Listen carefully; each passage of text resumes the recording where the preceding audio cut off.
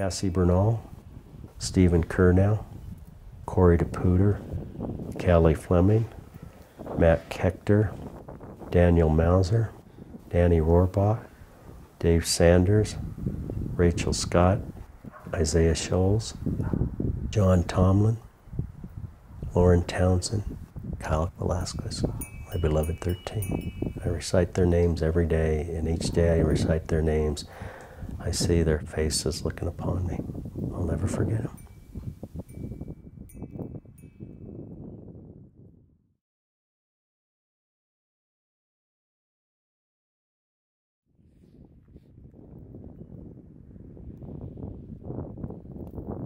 April 20th was like any other day, except for the fact that I was about to leave for a conference in Pueblo that day. So even when I was told that there was something happening at Columbine High School and started watching the news coverage in my office, I was really thinking more about leaving for Pueblo. It started like a normal day. I'd gone to a couple classes in the morning. I was sitting in math class.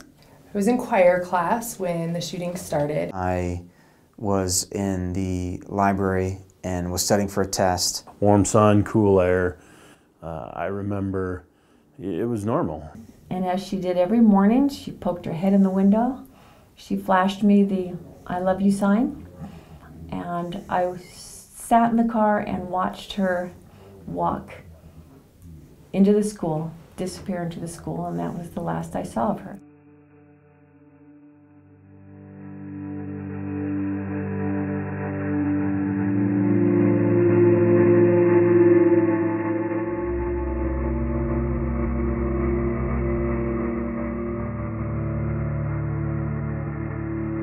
Heard on the radio that something was going on at Columbine High School. They weren't sure what, but something was going on at Columbine. 911, what's your emergency? Apparently there's been a shooting up here at Columbine High School. Okay. We've got people on the way. Do you have any more information? No, I don't. I got about 20 feet near my house. I live just south of it. Okay, you're at 6895. I had overheard somebody in an office say something about stupid kids at Columbine, and I poked my head in and I said, my dad teaches there, and everybody just turned white and they pushed me out of the room and they said, you need to call your mother. I felt that if there was a problem at Columbine, Daniel wouldn't be involved in any problems. And there was 2,000 students at Columbine, so what are the chances that something would have happened to him? First thing that crosses my mind, it has to be a senior prank. I just thought it was a senior prank. It was near the end of the school year, so I thought maybe a senior prank was happening. And didn't think anything of it until I heard a louder explosion, which turned out to be a pipe bomb.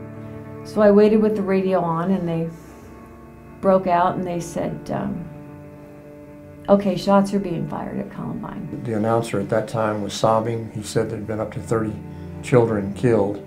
Next thing I heard was kids were just fleeing from the building. People were getting shot all around me. Happy! Yeah.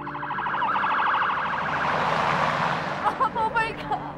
Why did you get Every day during a lunch, which started about 11:20, I'm usually down in the cafeteria supervising and talking to the kids. Well, that day I was in my office, and the reason I was there is I was getting ready to offer a teaching position to Kiki Leba, who was on a one-year contract, and we're sitting down to have a conversation. And before we could have that conversation, my secretary runs towards the door, and the door was shut, and there was a little window, and I can still remember her face planting in that little window. She opened the door and she said, Frank, there's been a report of gunfire. I had been there for 20 years and I could count on my two hands the number of fistfights we had. And she said, bombs are exploding. And so I run down out of my office thinking it's senior prank, seniors misbehaving. But then my worst nightmare became a reality, because from me to about 100 yards, I saw a gunman coming towards me. Everything slowed down and certain things were magnified. And then I remember glass breaking behind me and the sounds of shots being fired, and I kept thinking, this is what it was going to feel like to have a bullet pierce my body.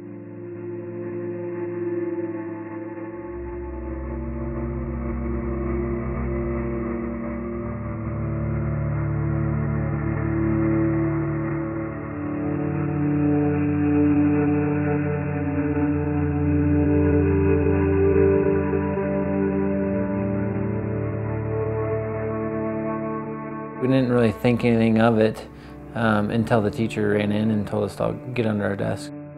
Jefferson County 911. Yes, I am a teacher at Columbine High School. There is a student here with a gun. He has shot out a window. I believe one kid has shot. I've been Columbine High School. I don't know what's in my shoulder. If it was just some glass coming through, what? Okay, has anybody been injured, ma'am? Yes. Okay. Yes. And the school is in a panic, and I'm in the library. I've got students down under the table, kids. Heads under the table. We kind of got up from where we were sitting. Took maybe a couple steps, 2-3 steps. It's just that distinct noise, gunshots, if you've been around them at all. And we heard the popping noises getting louder and louder, and I realized it wasn't a prank.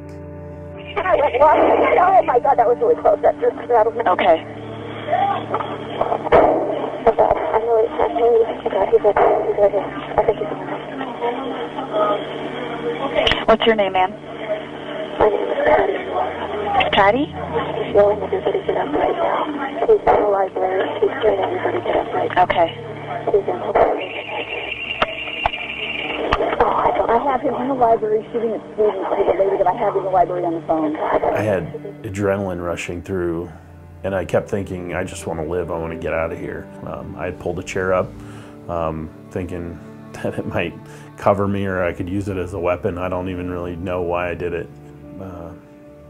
I just felt trapped, and the sound from the gunshots was bouncing off the walls, and so it sounded like it was coming from both inside and outside the building. I looked around the corner of a pillar, and I saw the two murderers. When I first saw them, it was surreal. I knew who they were, didn't really necessarily know their names, but recognize them. And the library was the first room that the shooters came into. Immediately they're shooting off their guns. I just saw, I don't know, I guess his silhouette, if you will, and then the rifle starting to lower.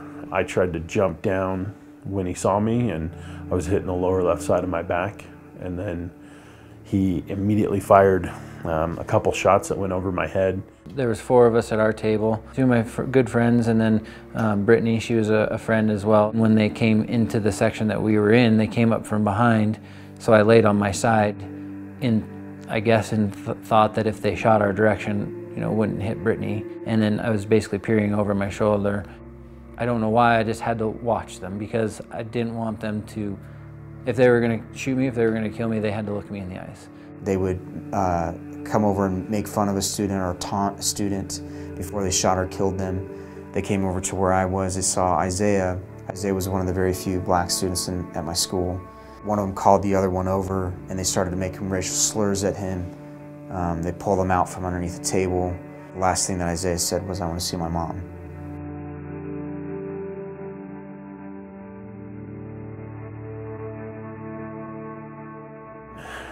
That period of time seemed like an eternity. We all felt like we were in there for what seemed to be about 45 minutes. Living it back, even going through some of the memories, it still feels like it was longer than 11 minutes. The whole time I was just pretending to be dead. I was just being very still. And I was lying there in their blood, and I thought I was going to die. They were starting to make their way through the library. I had circled around to the other side of the librarian's desk and went into one of the footholes where the chair would go. And as they were making their way around, that's where I hid, and I pulled a chair up to just try and hide a little bit more. That's when they came, after a while, back around to where I was at, and they saw me. And one of them yanked the chair out and kneeled down, and that's when he put a gun to my head and asked me, "Why shouldn't we kill you?" I said, "Look, I've been good to you and everyone in the school, and you know it."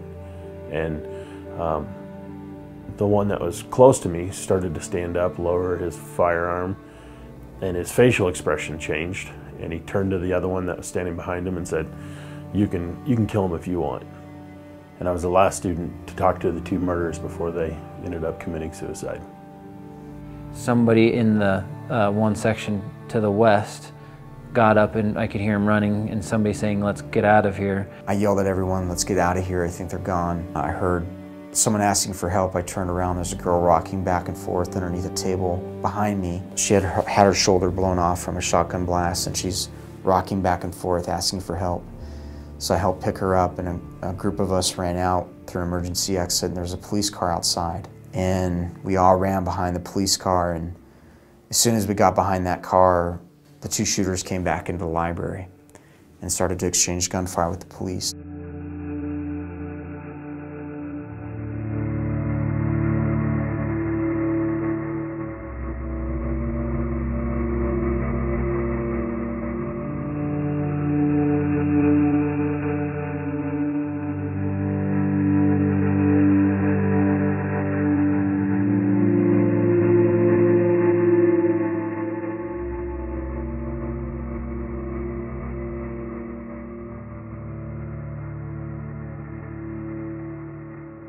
It took a long time to get a hold of my wife because the phone lines were so tied up.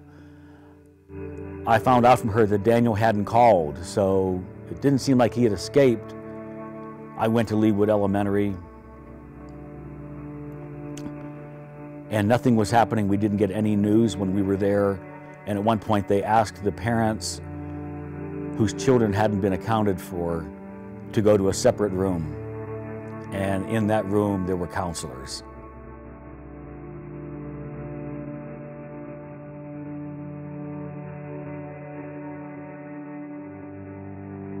I went home, and they were in front of the TV. Everybody was on their knees in front of the big screen TV, trying to see if they could see him running out of the school.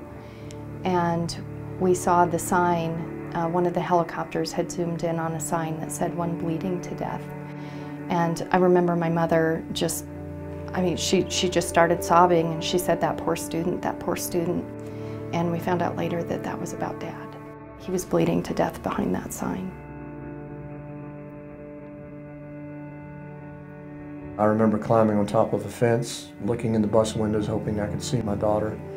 And when the last child got off the last bus, we pretty much knew that she wasn't going to be there.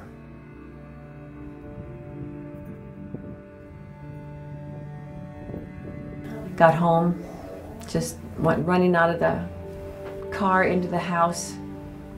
Phone was ringing. I picked it up thinking it was Lauren. They said, "Oh, this is the Boston Globe and we want a comment from you." What do you want to comment from me? And I said, "Please hang up. I'm trying to keep this line clear. I'm waiting to hear from my daughter."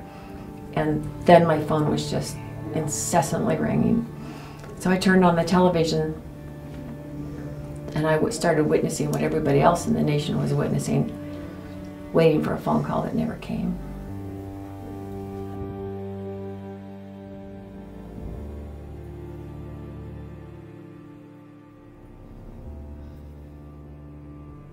Daniel would be 35 now.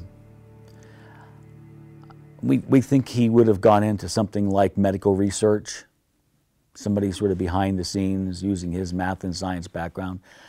But frankly, I try not to think too much of what Daniel would be doing, what he would be like. I pretty much focus on what his life was like for those first 15 years.